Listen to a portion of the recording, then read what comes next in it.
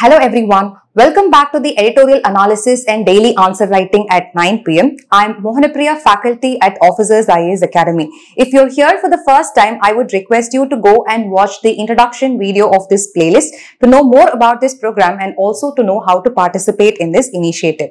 Now, without any delay, let us get into the topic of discussion. Today, we'll be discussing about an article which was published in the Down to Earth.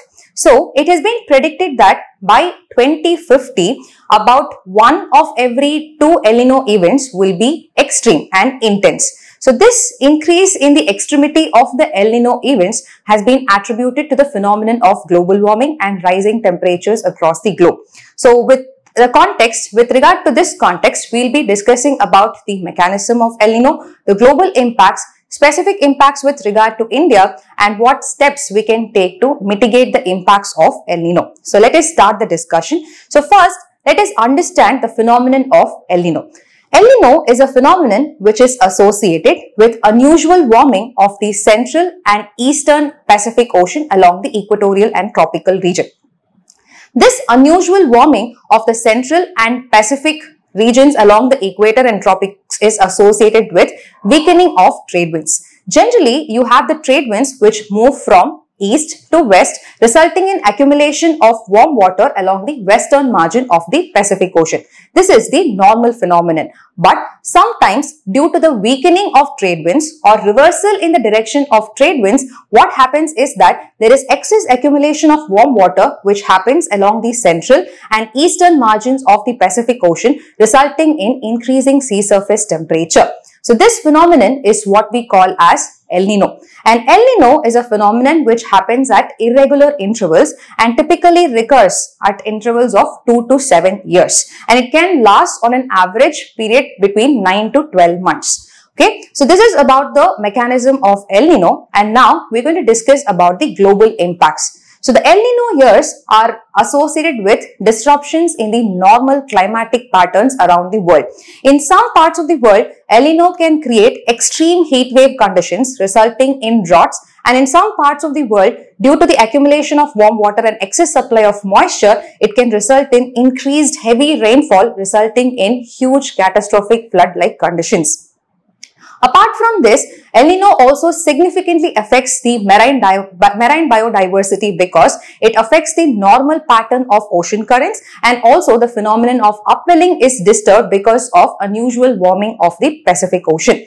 And it has been recorded that 2023 is the warmest year ever recorded till date, and this major reason for this is being attributed to the El Nino.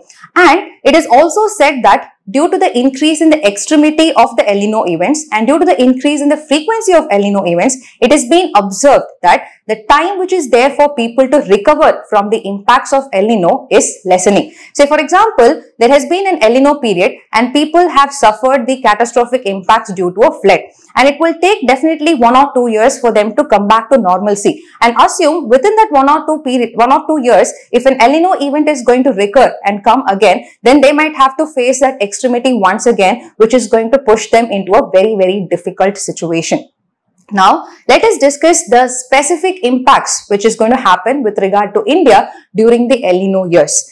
El Nino is a phenomenon which disturbs the monsoonal pattern in India. It affects the monsoon, it weakens the monsoon, disturbing the normal rainfall, which results in water scarcity and crop failures across the country. So, decreased rainfall is going to directly contribute to water scarcity, and also crop failures are very common during the El Nino years due to the failure of monsoon. And apart from that, during the El Nino years, the Indian subcontinent is associated with very high temperatures, resulting in frequent heat wave-like conditions, which can contribute to frequent droughts which can occur in various parts of the country. And both of these, that is decreased rainfall and increased heat wave conditions, are directly affecting the agriculture, and because of which the economic impacts can also affect the GDP of the country. Yes, so El Nino is a natural phenomenon. There is no way to control or prevent this event from occurring. All that we can do is take some steps in order to mitigate the impacts of this El Nino.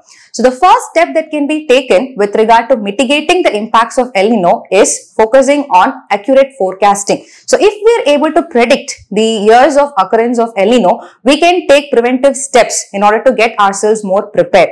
And also we have to focus on improving our early warning systems, which is also going to help us to take preventive steps.